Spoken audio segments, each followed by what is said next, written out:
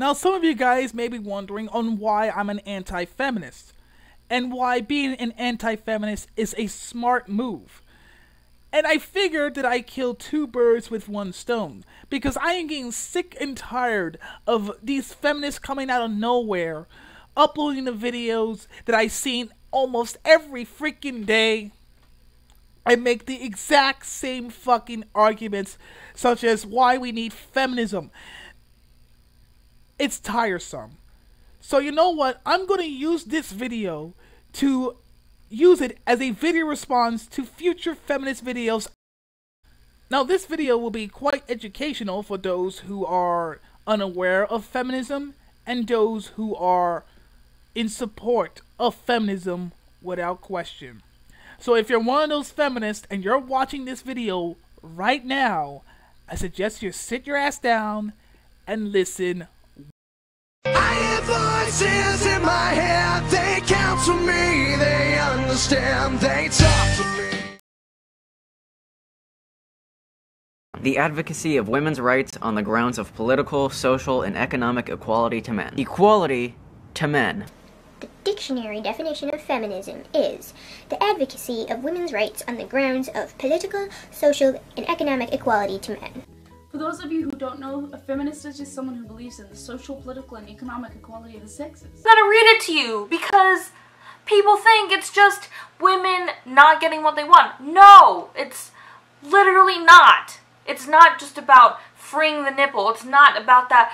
It's about equality, okay? Like, literally, I'm gonna read you the definition off of Google. Feminism, it's a noun, the advocacy of women's rights on the grounds of political, social, and economic equality to men. Now, whenever you see a feminist try to justify feminism, they're going to use the dictionary 9 out of the 10 times in order to justify a movement, a so-called a movement for equality. And of course, because the definition says it's for equality, opposing feminism is the same thing as opposing equality. Anyways, let's turn our attention to the most confusing, unintelligent, uninformed category of them all. Women who are against feminism. Remember, feminism means equality to men. Equality. So this is basically women who don't want to be equal to men. Women who would prefer to be paid less money for the same job. Women who would prefer to not have the right to vote. Women who would prefer to be bought and sold by men like livestock. Women who believe that women are inferior to men. How absolutely insane do you have to be? Have you just not bothered looking up the definition? Do you actually think what you claim to? Here's an idea for all you women who aren't feminists. Next time you receive a check from your boss that's equal to a male co-worker's, refuse it. Tell them that you would rather be paid less because you're not a feminist. Next time elections come around, don't vote because you're not a feminist. If your dad tells you he wants you to marry some random dude, you have to marry that dude because you're not a feminist. The list of absolutely insane things that you have to do because you're not a feminist goes on and on. So my suggestion is try doing a little bit of research next time so you can avoid seeming so completely ignorant. Now, what a charmer this guy is. He almost makes me want to choke a puppy to death. Now this is totally and absolute utterly bullshit because of two reasons. One, feminism does not own the concept of equality. And yet you fucking feminists do this all the fucking time, trying to justify feminism by simply stating that the dictionary says so. Two, there are groups of people out there who are in fact in support of equality, such as egalitarianists and humanists. And guess what? The definition for both of these things is basically equality. Now, having a common core belief, such as believing in equality, doesn't make you a feminist, just in the same way as believing in a god makes you a Christian. Now, another reason why I oppose feminism is because the praxis versus theory argument, which means that the feminist praxis does not meet its theory. The feminist theory is, if you look it up on Google, it says feminist theory is the extension of feminism into theoretical or philosophical discourse. It aims to understand the nature of gender inequality.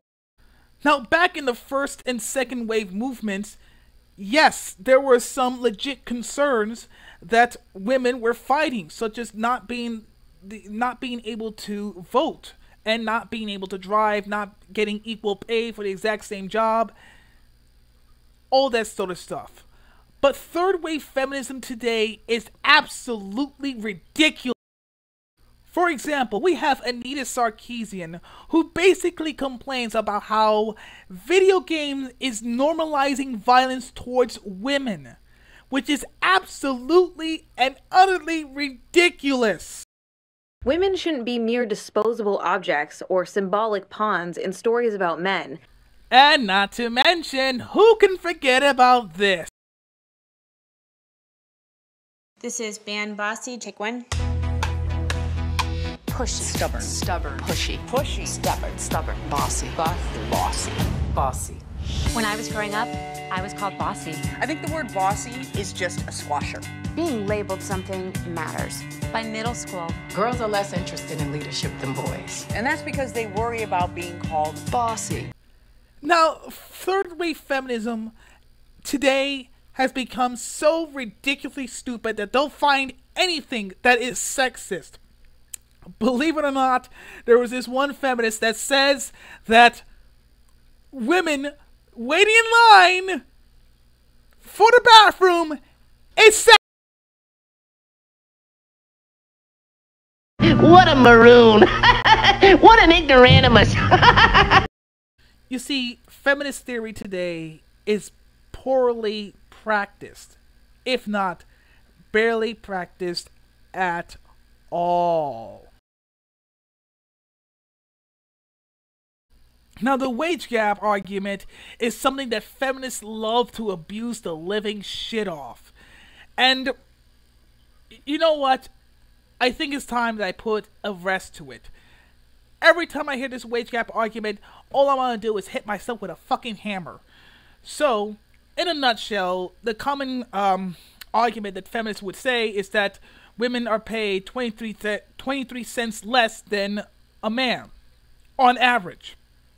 Which is absolute bullshit, because there are multiple factors within this so-called wage gap. First of all, the wage gap is not 23 cents. It's somewhere around at least 5, if not less than 5 cents. And second of all, again, I'd like to point this out, that there are so many goddamn factors that it is nearly impossible to get an accurate wage gap. Now, those factors include, but not limited to, women being more likely to take part-time jobs, women more likely to take more sick days off, more vacation days off. Let's see, what else? Men are more likely to negotiate higher pay.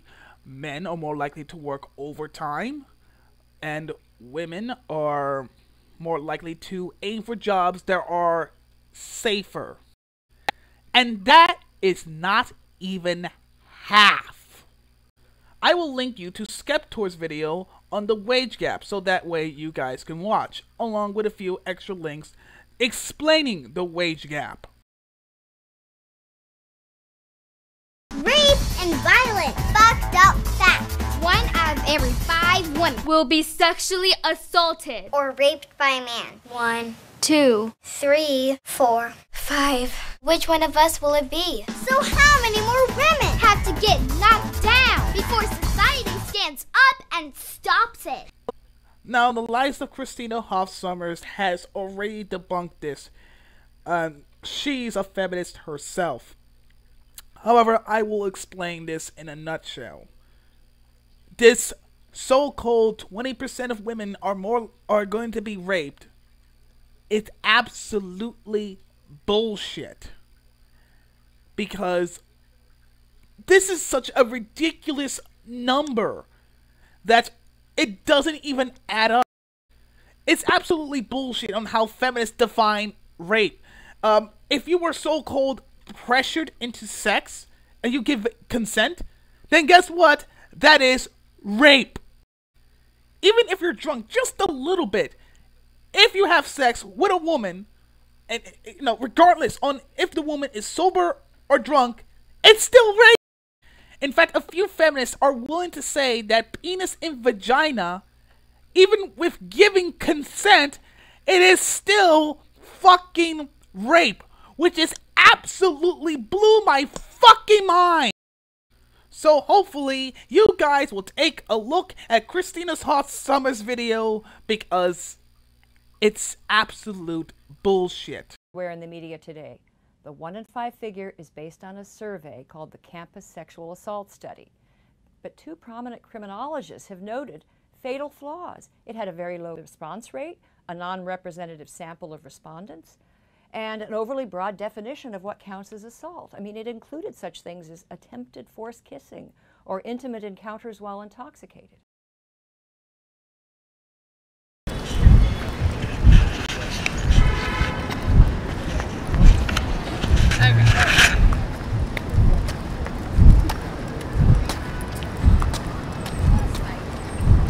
How you doing today? Wow. That's not good. Wow. What's up, beautiful? Have a good day. Hey, what's up, girl? How you doing? Somebody's acknowledging you for being beautiful. She's an angry girl. Oh, bless you. Hey. Hey, baby. Hey, beautiful. How are you this morning? Have a nice evening. Nice. Damn. Damn. I'm beautiful. Now this is also one of those common core arguments that feminists love. The catcalling argument. You know, men just, commenting on your looks. Oh dear God! Words! Words! Some feminists will go as far as say, if you look at a woman wrong, then that's absolutely fucking sexist because they're not some sort of sex object. First of all, how feminists define catcalling is absolutely ridiculous. Even just saying hello is considered catcalling towards these fucking cuntbags. And second of all, the ones that do in fact catcall, just, say that you're beautiful and stuff, it's just fucking words. And also, you're under no obligation to acknowledge those people who catcall you. Okay? You're not!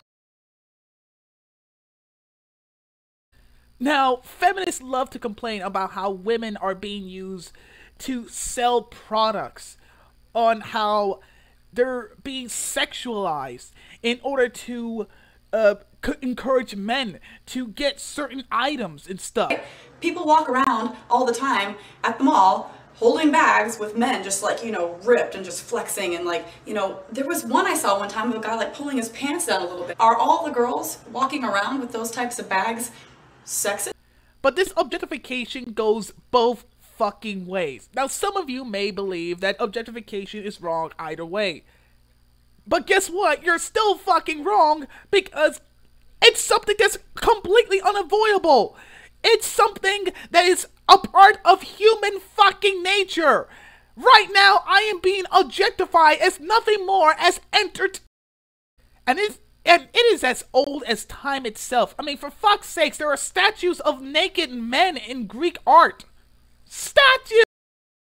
Just as much as we use women to sell products towards men, we use men to sell products towards women. So, it's a big massive double standard to complain only about female objectification. And don't even get me started with Anita Sarkeesian's series, Tropes versus Women in Video Games. Because guess what? In a nutshell, all I have to say is bullshit! Now, some feminists will try to justify feminism by going back in the past and say, look what the feminists have done in the past. Just look at it. The problem with this is that it's goddamn obvious that this is not the actions of third wave feminism, but rather the first and second wave of feminism. Not third wave. I mean, the past means nothing if today's feminists consist of nothing more than a bunch of women who complain on such stupid things such as waiting in line for the fucking bathroom. The point is that there are very few feminists that call themselves first or even second wave feminists. those type of feminists do not rely on the same fucking tactics as third-wave feminists, such as bringing up the wage gap argument and complaining about catcalling. It's official. Feminism is a dying breed. They'll do anything to stay alive. Now, they're also going to bring up third world problems, which, of course, is in fact a problem. The problem is that they act like feminism is the ultimate cure. Like, you know, those people, they need feminism. Which sounds awfully familiar. You need Jesus in your freaking life in order for your soul to be saved.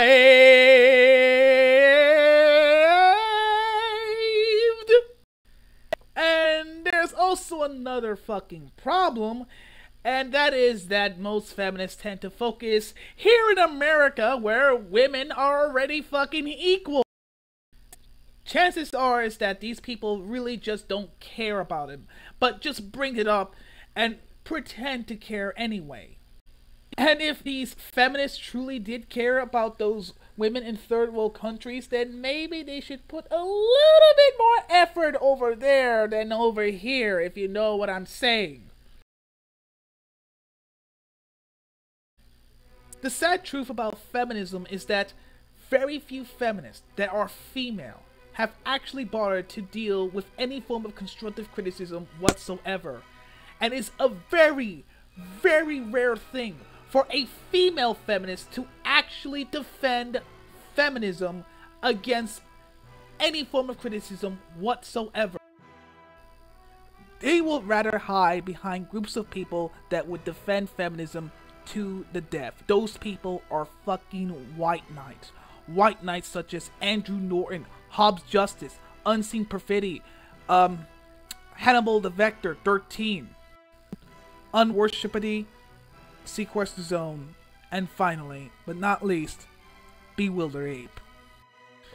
So if you are a feminist, especially a female feminist, I pray that you actually have something that will debunk everything that I have to say in this video.